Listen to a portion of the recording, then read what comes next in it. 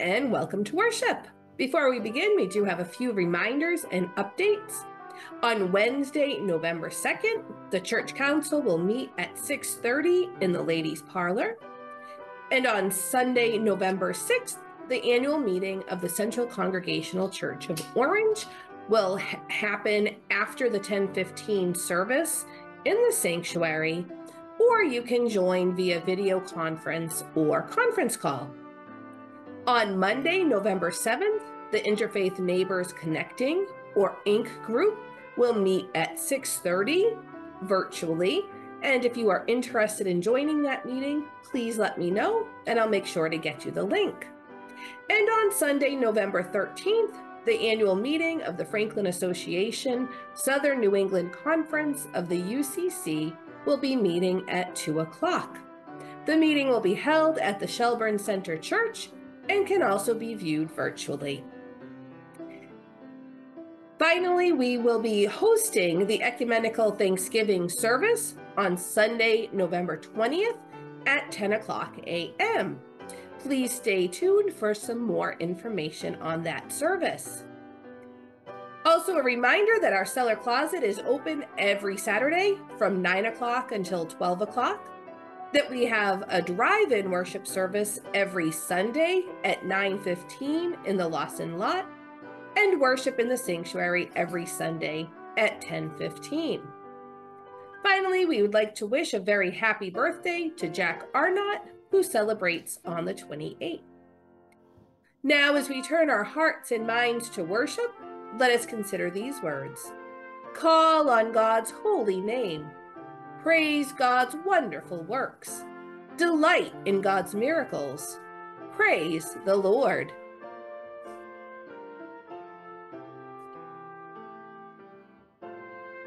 I invite you now to join in our call to worship by responding with the words in bold type. Give thanks to the Lord. Call on God's holy name. Rejoice in the Lord. God fills our hearts with joy. Rejoice in the Lord. Give thanks to the Lord.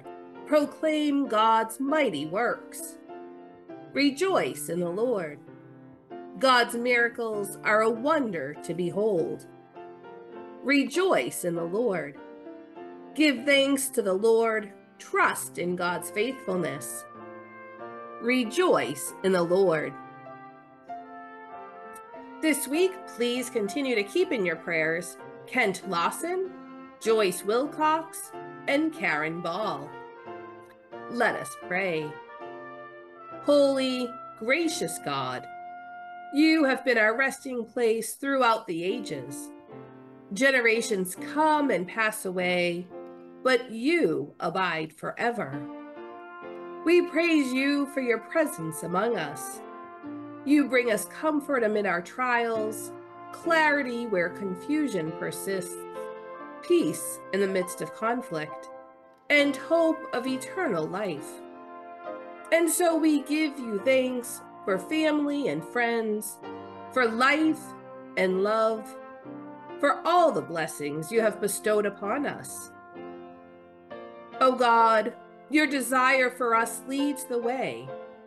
And so we ask that we may have ears to hear the cries of this world and the strength to respond with your hope. Fill us with your love that we may see deeply into all the needs around us. And may your love, your grace, your compassion, and your mercy carry us away and lead us with love to be your hands and heart in this world. We call for you to bear witness to our lives, to help us take the steps needed to serve you with love, compassion, faith, and understanding. Continue to remind us that it is our greatest duty to serve you and all God's people, all over this beautiful and hurting world, to serve with hearts of grace and souls, stitched with the love that you teach us and show us every day. Help us to free all that are bound up by injustice, racism, or cowardice. Help us to break through the boundaries that continue to tear us apart, and help us to build your kingdom of love. Protect those who are surrounded by violence, and help us to raise our voices against injustice. God of healing, bring strength and wisdom to the medical community as they work to bring healing to all those struggling with illness of body, mind, and spirit. God of mystery, we pray that you will continue to work in your mysterious ways. Help us to lend our hands to those who need healing and our hearts to those who need our touch. Help us to break through the fear of misunderstanding and suspicion to a world where we can all support each other. Help us to be enraptured by wonder and embraced by your presence. We pray these things through the name of your Son, Jesus, who taught us to pray together, saying, Our Father, who art in heaven, hallowed be thy name. Thy kingdom come, thy will be done, on earth as it is in heaven. Give us this day our daily bread, and forgive us our trespasses, as we forgive those who trespass against us. And lead us not into temptation, but deliver us from evil. For thine is the kingdom, and the power, and the glory forever. Amen.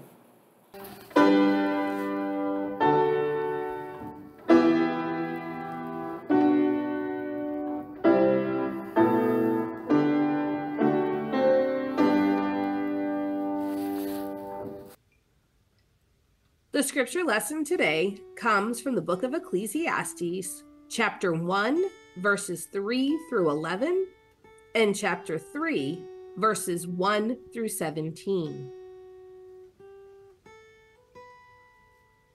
The words of the teacher, the son of David, king in Jerusalem. Vanity of vanities, says the teacher. Vanity of vanities. All is vanity. What do people gain from all the toil at which they toil under the sun? A generation goes and a generation comes, but the earth remains forever. The sun rises and the sun goes down and hurries to the place where it rises. The wind blows to the south and goes around to the north. Round and round goes the wind, and on its circuits the wind returns. All streams run to the sea, but the sea is not full. To the place where the streams flow, there they continue to flow. All things are wearisome, more than one can express. The eye is not satisfied with seeing, or the ear filled with hearing. What has been is what will be, and what has been done is what will be done. There is nothing new under the sun. Is there a thing of which it is said, "See, this is new"? It has already been in the ages before us. The people of long ago are not remembered, nor will there be any remembrance of people yet to come by those who come after them.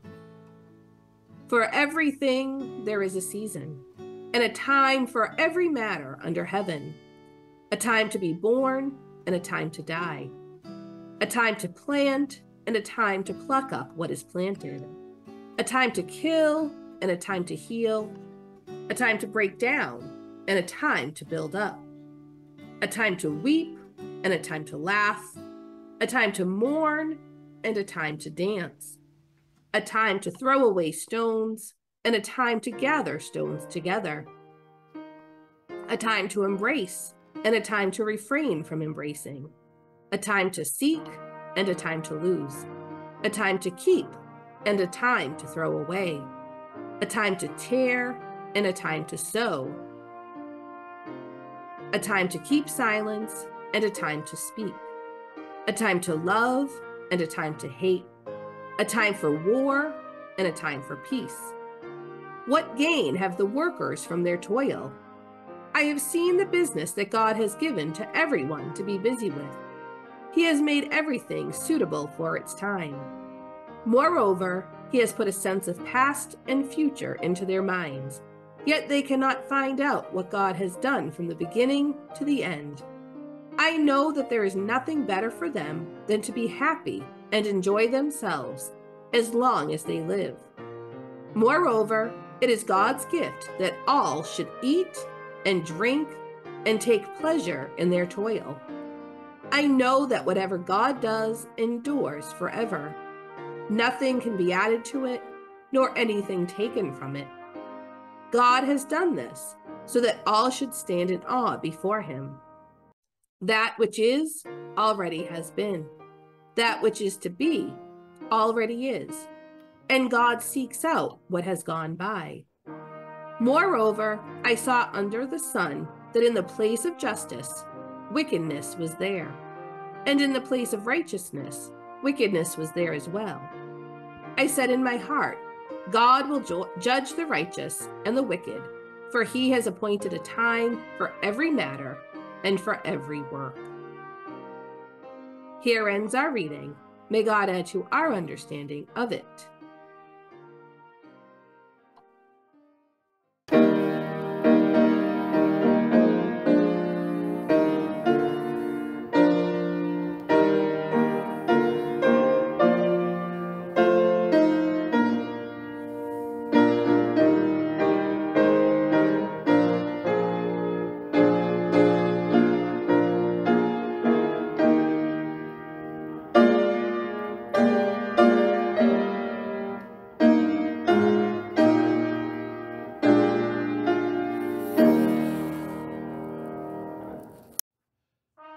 I begin this morning with a question.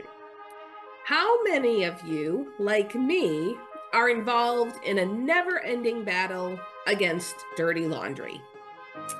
Or maybe your battle is keeping the house clean or the lawn mown. If you're anything like me, it's tempting to just give up because it seems like the work is never done. As soon as you finish one load of laundry, there's 3 more waiting to be finished. And just as soon as you think the house might be clean enough, you notice that cobweb up in the corner. And once you get the lawn cut, you notice the new batch of weeds that sprouted up seemingly right before your eyes. It seems useless sometimes, doesn't it? All that work for naught. The author of our scripture lesson noticed the seemingly worthless nature of his work as well. He asks in our passage today, what do people gain from all the toil at which they toil under the sun? What do they get from all their work? If we look beyond the mundane drudgery of dirty socks or overgrown shrubbery, and look at the world around us, we see that even in the bigger picture, there are things we do over and over and over again that can start to seem meaningless.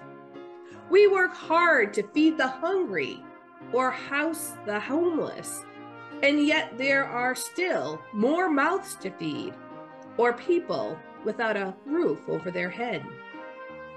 We fight against injustice or oppression, but too often it seems like we've lost the battle. All around us, the world seems to tell us that our work is in vain. But our passage this morning really reminds us that our work is never actually in vain if we keep God at the center of our work. If we keep God at the center of our lives. We know that God is willing and able to come into our hearts and live there, but this question of how much room we are willing to give God kind of hangs there. There is this question of what place God takes in our lives. And we're reminded that unless God is at the very center, everything we do is, in fact, useless. If you have read the Harry Potter books, or maybe you've seen the movies, You might remember that Harry Potter lives under the stairs in the home of his aunt and uncle. They took in their orphaned nephew, which of course is commendable. However, they shut him up in a tiny little space under the stairs, a space they weren't using anyway. So often, this is the kind of space that we give God in our lives and in our hearts. We allow God into our hearts or into our lives, but we only allow the spaces that we're not using, those spaces that are dark or dingy, covered in cobwebs. Too often we welcome God in with this enthusiasm, but soon our lives call to us, and we're tempted to push God back out. When we welcome God into our lives and keep God at the center, our lives can, and our lives will change. Our lives will have meaning. More will be expected from us, but we will be challenged and changed. Paul reminds us that we will also be loved. Danish philosopher and Christian theologian Søren Kierkegaard tells the story of a prince. The prince wanted to find a maiden suitable to be his queen. One day, while running an errand in the local village for his father, he passed through a poor section of the village. As he glanced out the windows of the carriage, his eyes fell upon a beautiful peasant maiden. During the ensuing days, he often passed by the young lady and soon fell in love with her. But he had a problem. How would he seek her hand? He could order her to marry him, but even a prince wants his bride to marry him freely and voluntarily, not through coercion. He thought he could put on his most splendid uniform and drive up to her front door in a carriage drawn by 6 horses. But if he did that, he would never be certain that the maiden loved him or was simply overwhelmed with all of the splendor that came with being a prince. He thought he could give up his kingly robe, move into the village, and entered not with the crown on his head, but in the garb of a peasant. And that's what he did. He moved into the village and lived among the people. He shared their interests and concerns and talked their language. He got to know them. And in time, the maiden grew to know him and love him because of who he was and because he loved her first. This very simple, almost childlike approach reminds us that God came and lived among us. God had to reveal God's self to us in an understandable way. And that is precisely what God did through Jesus.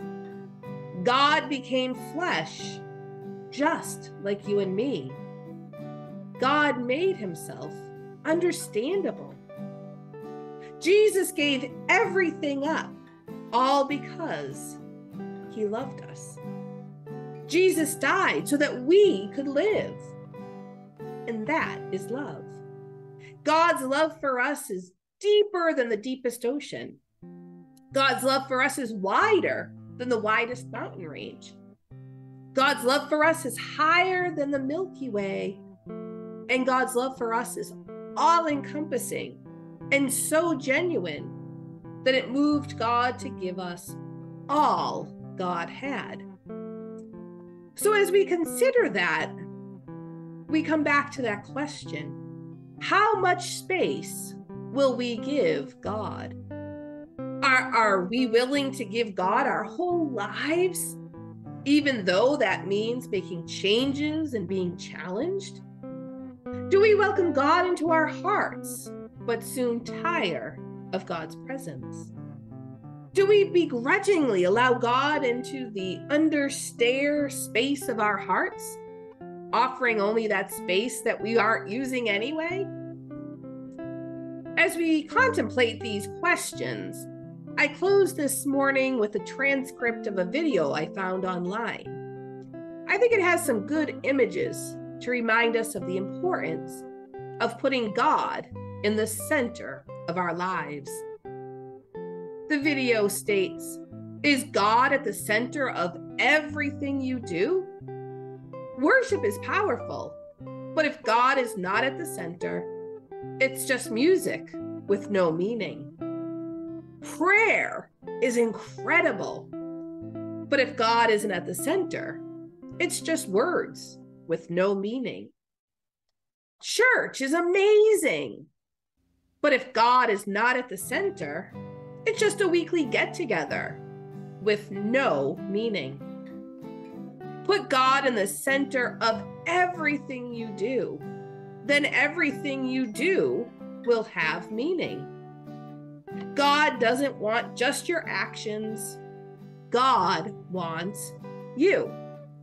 God doesn't want your performance. God wants your heart. God loves you. God's love for you is higher than the highest mountain, deeper than the deepest ocean, and stronger than the power of death. Put God in the center. Amen. My friends, I hope everyone has a great week, and I hope to see you soon. Take care. Bye-bye.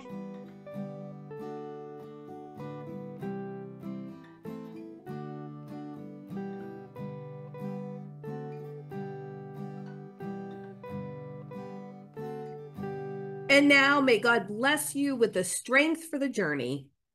May Christ lift you up from the raging waters of life, and the Holy Spirit guide you with dreams full of hope and promise. May your heart sing God's praises, your spirit rejoice in God's goodness, and your life rest secured in the one who is faithful. Amen.